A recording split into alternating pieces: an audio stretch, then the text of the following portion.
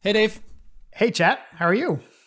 I'm doing okay. Oh, hang on. We are missing something. All right. Now this is a fireside chat. I like it. Hey, everybody. I am Chet Haase from the Android Developer Relations team. And today I'm talking with Dave Burke, Vice President of Android Engineering. And we're going to have a conversation about a few things. So first of all, maybe a little context for this year. The last year, life has been, what's the word? Interesting. So we've all been work from home full time since last March. How have you adjusted to this new reality? Or maybe I should ask, have you picked up any new or interesting hobbies to help energize you for the work and the life that we have now? Oh, really interesting question. I'm an engineer at heart, so I'm always tinkering. And I think one of the nice things about working from home is it makes it easier to tinker because you got all your stuff around you and your kids are around and you can do projects with them. When the pandemic hit, everybody was arranging their backdrop with the plant and the books, and most importantly, your musical instruments. I decided that the most important thing for me was a vanity oscilloscope. So actually I have one right behind me here. And then, of course, the question is like, what should the oscilloscope do? So I created this project using an Arduino to generate XY signals to draw an analog clock. And it's kind of a fun project because it's like you're basically drawing a clock without lifting the pen using like really high school trigonometry. So it's been fun to build that. And then I've been starting to do some projects with my kids. So I'm building a little electric powered wooden boat with my daughter, which is kind of my 6-year-old daughter. So it's going to be a lot of fun. And then with my son, this one's a little stranger. He had a stem cell transplant when he was younger. And so what that means is he's a DNA chimera. So he has one DNA for his original body, if you like, and another DNA for the white blood cells. And so my son and I decided it'd be really cool to try to reverse engineer his donor. And so we're procuring this low cost, long read DNA sequencer. And then we're going to try to sequence his DNA. And there's some really cool open source bioinformatic tools. And so we're going to do some analysis. So yeah, I don't know, this shelter in place has definitely driven some rather strange projects, but it's kind of fun. And I don't think I would probably have done that, have time for this if I was working in our regular office. So that's one of the nice silver linings. So let's see if I got this right. You took a break from software engineering to do hardware and bioengineering? I just like to tinker. It's fun. Yeah. Yeah. Actually, I always feel like the mix of hardware and software and other fields like medicine is interesting. It's always that multidisciplinary, the things at the intersection where I think there's untapped innovation. And so I guess I gravitate towards that when I'm tinkering with things as well. Yep. Also that reality of engineers engineer. It's what we do. Yeah. Anyway. It's what we do. Let's move on. So today we're here for the Jetpack Compose beta show. So it's probably a good time to ask, what are your hopes for this new API? Or maybe I should ask, why is Android releasing a new UI toolkit? Yes, great question. If I think back a couple of years ago, I remember chatting with the team and I was sort of challenging them because our existing UI toolkit at that point was, pushing on 10 years old. And it served us well, but it's really been something where we've been iterating over time and sort of retrofitting. And so, when it started out, it didn't have hardware acceleration. And so we added GL acceleration later. We added things, and this because you wrote it, the animation framework that we added on top. And so we've been sort of adding things along. But in the meantime, toolkits have been evolving. And the challenge I gave to the team was like, hey, if we were starting again, what kind of toolkit would we build? And this is sort of where Jetpack Compose came out of. And if you look at the toolkit, it's got a couple of attributes that I think are really important. First of all, it's declarative. It's all inline and compact. There's not like a separate XML file. It's got a reactive element to it, and then it's based on Kotlin idioms. So it's very modern and concise in how you use it. And I'm really happy actually with where it's ended up. Like if you see some code with Compose, it's very readable. Like even if you don't know Jetpack Compose, you're like, hey, I think I know what this is doing. And I think, when you build toolkits, it's really important. I mean, they have to be powerful. They got to be able to get the job done, right? But they also need to be intuitive, and they need to be enjoyable to use. And I think that's something that's sometimes overlooked. And I think with Compose, I think we've got the formula right. And I think time will tell. But I think the initial feedback that we're hearing from our developer community, and actually, if you just go on something like Twitter and search and actually look, for commentary on what people are thinking, I think the feedback's been really positive. So I'm excited. I think Jetpack Compose, sets us up for the next 10 years. And more than that, I think it's a flexible toolkit. And so it's not just for phones, but I think it's going to be for lots of form factors like watches and wearables, TV, auto, tablets, laptops. And so I think it's going to serve us well. Should be interesting. And yes, I agree. Engineers should be given tools that they enjoy using. So let's see how this goes. So many of the changes in recent platform releases have focused on user privacy, from location sharing to running apps and services in the background to sharing access to the camera and the microphone and many other changes. So the question is, why are we doing this now, and where is this all heading? Yeah, I mean, I think with security and privacy, I think the thing to realize is these are multi-year investments that we've been making. So we're constantly improving both. And the two in some ways go together. If you look at security as an example, when Android 1.0 launched, the security model was based and is still based on the Unix process model. So that gives us the isolation. But then over time, we improved that. We added SE Linux. So we can actually lock down processes and control what kind of OS capabilities they have. We've added file-based encryption. We've added verified boot. We've added ASLR. Just year on year, we've been constantly improving it.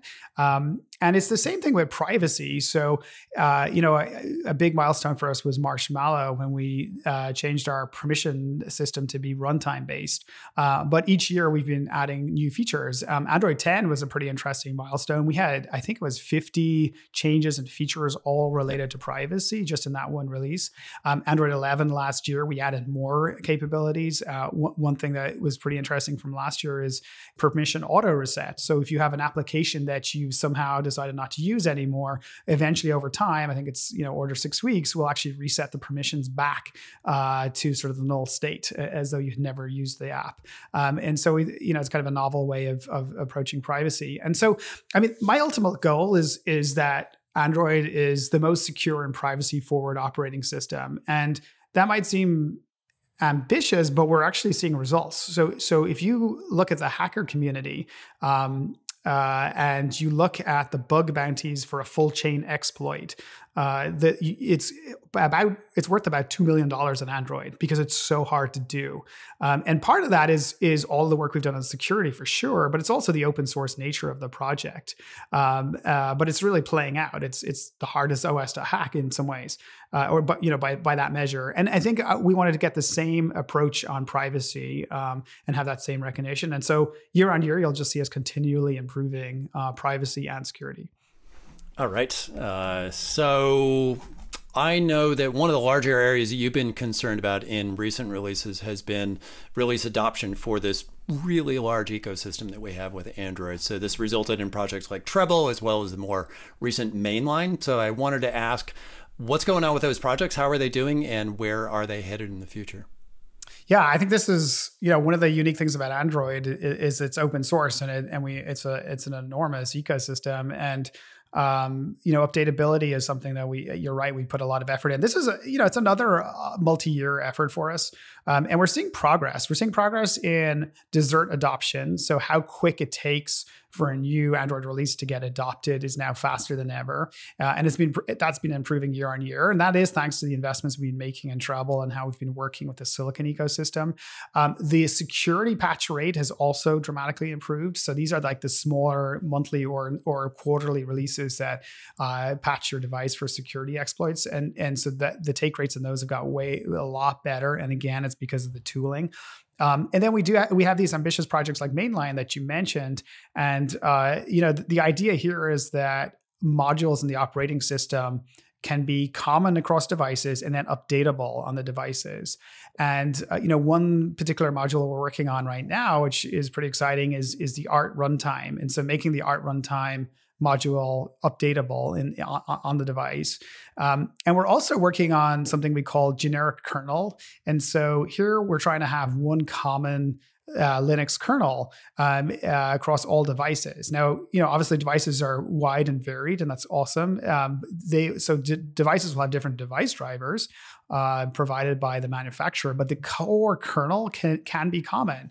And if you have that, it means that devices can track upstream, so to the latest, the LTS, the latest long-term stable version of the kernel, and get all of the features and performance enhancements, and crucially, all the security updates. Because it turns out 40% of the CVEs, so it's 40% of the security exploits that you see on mobile devices actually originate in the kernel. And so if you have that common kernel that's up to date, you actually can dramatically improve security. But ultimately, and by the way, if you think about having a generic kernel and then having mainline, if you could potentially have an updatable kernel and an updatable ART runtime, the two really sort of go together. The interface is the syscall, or the interface through libc or Bionic in our case. But really the goal is, can we get the, in some ways, boring parts of the operating system, like kernels and runtimes? I say boring because to a user, for an engineer, they're fascinating, but can we get those boring parts to be common? Because by doing so, we improve compatibility, we improve security, but we still leave lots of room and flexibility for device makers to differentiate and innovate, because that's what Android's really about. So that's sort of where we're going and how we look at it. Lots of work, and and again, a multi-year thing. Is a super complicated area. All right, so that's sort of present and looking forward to the future. Now let's rewind and talk about history a little bit. So you joined Google way back in 2007, and then a couple of years later, you joined the Android team. Smartphones, in the meantime, have come a long way since then. So what excites you about mobile computing these days? Yeah, it's. Honestly, it's been such an awesome ride to get sort of on the ground floor in 2007 and sort of see and be a part of the innovation. The thing that gets me excited is when we blow people's minds about what a phone or smartphone can do. I remember early on, I think it was late 2007 or 2008, being on a bus. We were in Switzerland, I think it was, and I showed someone Google Maps. I think it was a feature phone, and it had the blue dot, and the blue dot was moving. And this phone did not have GPS. So this was based on our Cell ID location system, a very early version of it. And the person's mind was blown. They were like, what? This is crazy. And I'm like, yeah, isn't it amazing with no GPS? And I think if I look through the years, there's been, innovations all along the way like that, speech recognition on phones and voice search, and where people, it really, blows your mind. And I still think there's a ton of innovation still happening. And a good example, just last September, last year, we built a new earthquake alerting and detecting system for Android. And what's really fascinating here is that we're really harnessing the fleet of Android devices to build the world's largest seismometer network. And so at any given time, because of the scale, there's going to be enough devices just sitting on a table stationary. Maybe they're being charged, maybe they've been stationary for the last 10 minutes. And they all have accelerometers, which are very low power. And so you could detect seismic action from these devices and aggregate them anonymously. And it's very effective. And so I tweeted out a video of there was a quake in LA. There were no injuries, thankfully, I think around September. And the animation shows what the phones in the area saw. And so you can see the phones light up as they start seeing correlated vibrations effectively. And then you can see that what we call for earthquakes, the P wave and the S waves. The P wave is the primary wave. It's the first wave that comes out, that ripples through the surface. And then the secondary wave comes a little bit later. And the secondary wave is the transverse wave. So it's the vertical shaking, and that's the one that causes the damage. But the cool thing is we can get ahead of that because we can send a signal instantaneously. It's electromagnetic. And we can get ahead and warn people up to 40 seconds in advance that, hey, there's a shake about to come. Get off the ladder, take some cover. But anyway, I tweeted this thing, and it was quite amazing because one or two geologists saw it, and it kind of blew their mind because they were like, wait, you can use your phones to do this thing? And at this scale? And then, of course, those geologists retweeted it, and their other geologist friends were like, oh my God, this is cool. And so it was just very exciting for me to see geologists mind's getting blown about what's possible. And it's funny now, though, because I have like 100 geologists following me, or hundreds, and they're going to be bitterly disappointed because I know nothing about geology. But that's aside, it's cool. And I think there's lots of other examples, even just last year, of this concept of showing surprising and amazing things technology can do. We've done a project actually with Apple on the COVID-19 exposure tracking system. Sorry, tracking is the wrong word. It's actually designed to be super privacy forward. It's a notification service, and the way it works is it uses Bluetooth Low Energy between phones, and it will alert you if you've been in proximity with somebody who tested positive for COVID-19, so you know to quarantine. And there were some results just out of the UK at Oxford this week that showed that the system in the UK that was built on this in the first 3 months averted 600,000 cases of COVID and saved on order like 8,000 people's lives. And so again, this is something with smartphones that we would probably not have thought was obvious a couple of years ago, but like is now possible. And so anyway, I could keep going on. There's so many cases. So I think, it's sometimes a little hard when you're in the middle of sort of a technology revolution to situate yourself. Like, are we at the beginning or the middle or the end of a cycle? My view is there's still a lot more innovation to come, and it's an exciting space to be working in. Yeah, it is pretty interesting when you marry the capabilities of these computers in our pockets with the scale that we have in these smartphone ecosystems, as well as the inherent mobile part of that technology and the things that you can do that we are already doing. But as you're pointing out, like, every month and year we're coming out with even more things that maybe we didn't even imagine before. Exactly. And actually that's the key word, scale. Like some of these use cases that are now possible are because of the scale, like exposure notifications, like earthquake detection. You have to have that scale to be able to do it. And so I think it's a good thought exercise. Like, what else is possible given this technology and at scale? And I think there's a lot more things possible. Yep, I hope so. So that was about sort of phones specifically, but clearly Android, the OS has gone way beyond capabilities of just phones, and there's all these other device form factors that we're working with. So can you tell us a bit about what some of those form factors are and where that side of Android is going? Sure. So I'm super bullish on foldable and rollable displays, and you kind of know this. Anytime I talk about it internally, I'm very excited, and I think the team like just eye rolls. There's Dave going on about these things again, but the reason I'm so excited is I think it kind of creates a new category of device. I was giving a talk, I think it was 18 months ago or thereabouts, and it was internal, and I was like, hey, hands up, how many people have tablets? And of course, it's a techie audience. So everybody in the room put their hand up and they had a tablet. And I said, okay, cool. Hands up, how many people have their tablet with them right now? Nobody put their hands up. And so if you think about a really nice foldable phone, I think the first principle is you want the phone when it's folded to be a great phone. So you don't have to open it up. And so you're using it happily as a normal phone. It's great. And then you happen to sit down and you want to, get immersed in content, or you want to do some more productivity tasks. You open it up and now it's effectively a tablet. And so I think it's just a really compelling proposition. And I think, we're sort of at the second generation of foldable devices today, like the Samsung Fold 2 or the Microsoft Duo as an example. This year we'll see third generations. I'm aware of like some of the fourth generations that are in the works. And so I just think it's just really exciting to see where it's going. And then the rollable displays are also fascinating. Some people might have seen the LG rollable demo that you can Google around and find it. But this idea that you have a device and it just magically expands, it's quite amazing. So I think, then the role for Android in all of this is to how do we take advantage of these dynamic changing screens? Like, how do you have continuity? So you have an app when the phone is folded, and then you open the phone up, and the app continues but expands and gets better. What can we do in the operating system? And then crucially for developers, how do we ensure that we make it easy for developers to build great large screen applications? And so when I think of large screen, I'm thinking of these foldables. I'm also thinking of tablets. I'm also thinking of Chrome OS. And I'm thinking about like, what are the tools that we can provide developers to make it easy? Jetpack Compose, by the way, is one great example of that. It's a modern toolkit. It assumes different screen sizes and dynamic screen sizes from the get-go. So I think that's super important.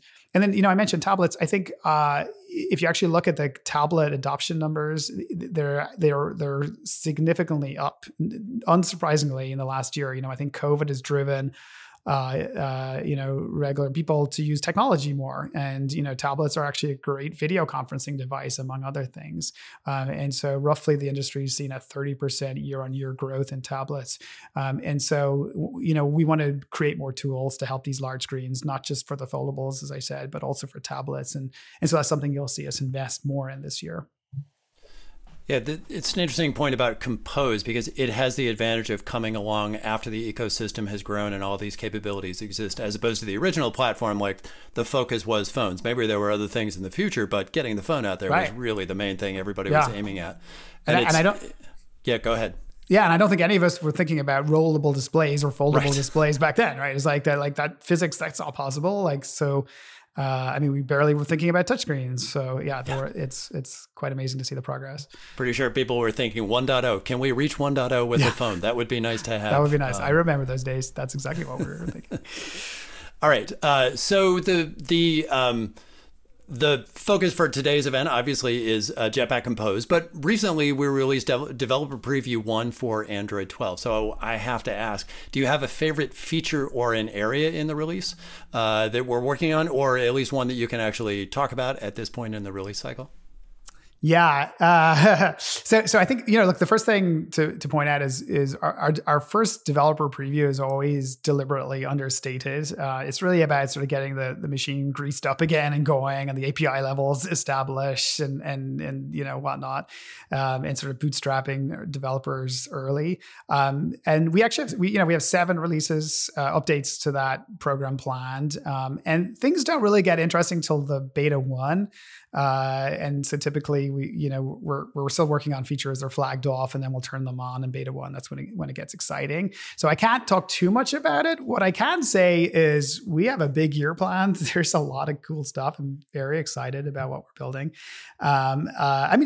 Look, even in the first developer preview, there's still some pretty fundamental things in there. We've just added a new ability to do automatic media transcoding. And this has been a challenge for us because if you introduce a dramatically new codec, like let's say HEVC, which is a pretty well now established video codec, and your camera supports it and you record it, and then you go share that file with an app that doesn't support it, you're broken. What do you do? And so we've added in a framework capability to dynamically translate, so apps that aren't ready will still work. And that probably seems simple, but it was pretty complicated. It's taken us about 18 months, 24 months to get that right. So that's in the new release. There's lots of other fundamental things, like much richer, copy paste clipboard, fundamental things in the release. But the key point is the most exciting stuff yet to come, and unfortunately can't talk about it just yet. Stay tuned. Nice teaser. All right. So final topic. As difficult and bizarre as the last year has been, it's also been really fascinating to see how people were able to completely shift to this different way of working. And a lot of that was due to the existence of all the online technologies that we have, so that we could actually shift to working from home and still be able to hopefully do the things that we need to do. So I'm curious where you see Android or maybe mobile computing going in general. Like, we've enabled so much already. Where else do we go from here? It's been fascinating to watch the last year in terms looking at the computing aspect of it. Lots of other parts of the last year I could be happy to forget. I think about my kids and bringing them to medical appointments and just looking at how the medical industry has evolved. Like, it feels like at least 5 years of advancement, maybe pushing on 10 for some institutions, has happened in 1 year. Everybody's pretty much set up now for telemedicine. It's a default. I think, when the pandemic passes, and it will pass, folks will go back and actually there'll be less driving to do to bring your kids to these appointments, because you can just Zoom from home. It's going to be way more convenient, and they're set up. And so I think that's one big noticeable change. And we talked earlier about how tablets have increased 30% year on year. It's unsurprising because because people are now using them more and more for remote communications. I think the other thing that's that I think is interesting is IoT is this Internet of Things is a overused and probably slightly out of fashion phrase right now. But the whole concept of using your phone to control your physical world, it's one of those things where, it was sort of overestimated in the short term, but also underestimated in the long term. I think in 5 to 10 years, we'll look back and everything around you will be controlled by your phone. The phones will be optimized so they work really well. And you can see we added some device controls in Android 11. We're going to keep improving that. But it's just going to become the norm. Your phone is going to be critical to control everything around you. And it's kind of one of those things where it's creeping up and it's in a good way, and it's getting better and better and better. And you won't know how you lived without it in a couple of years. And it's going to be everything from door locks to cars to what we have today in terms of like AC and cameras and all that kind of stuff. But I just think it's one of those things that's easy. Again, it's hard to situate yourself in the evolution that's happening or revolution that's happening. But I think it's one of those key things. And then I talked a little bit about form factors. I think, the black slab of glass has served us well. And I think that will continue as a critical form factor, but I think there's going to be a percentage of devices that will be foldable and novel and have different form factors, and so I think that's the stable state. There's going to be more variety in the types of devices and more choice, and Android is really about that. We have this very vibrant set of device makers, so it really sort of plays to the strength of Android to enable these different kind of innovations. So I'm kind of that's. A lot's still changing, and I'm pretty excited about the future. Yeah, should be pretty interesting to see. And all those capabilities, and people may even, I don't know, one day make phone calls with their phones. Who knows? Could go anywhere. It's been a while since I made a phone call. How does that work? I'll let you know when I do one. Thanks. Okay. Cheers.